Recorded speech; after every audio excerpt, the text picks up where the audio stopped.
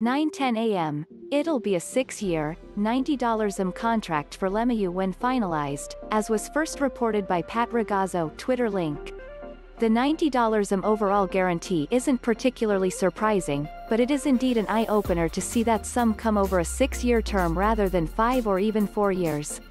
That LeMahieu agreed to a lengthier pact as a boost for the Yankees, as the associated $15 luxury hit will only put the team at about $195 in terms of 2021 luxury tax obligations.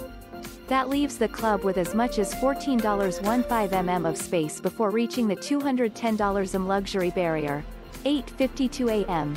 The Yankees' preference was indeed to drive down the luxury tax hit by lengthening the contract, tweets Bowden, though the precise length of the deal still isn't clear. 8:17 a.m. The Athletic's Jim Bowden tweets that LeMahieu's contract will be more than 4 years in length. That makes a 5-year deal seem likeliest, barring an unexpected 6-year arrangement at a comparable total but lower annual rate that is designed to lessen the luxury hit for the Yankees. 7:04 a.m. After a months-long stare-down, the Yankees are closing in on a new contract with second baseman DJ LeMahieu, reports John Morosi of MLB.com, via Twitter. Terms of the potential agreement aren't yet known, but the deal could be completed as soon as today, per Morosi. LeMahieu is represented by Wasserman. LeMahieu, 32, has been the Yankees' top priority all season. General manager Brian Cashman acknowledged as much a couple of weeks back, but the club has also seemingly been letting LeMahieu explore his options on the open market rather than emulating the Yankees of old and simply writing him a blank check up front.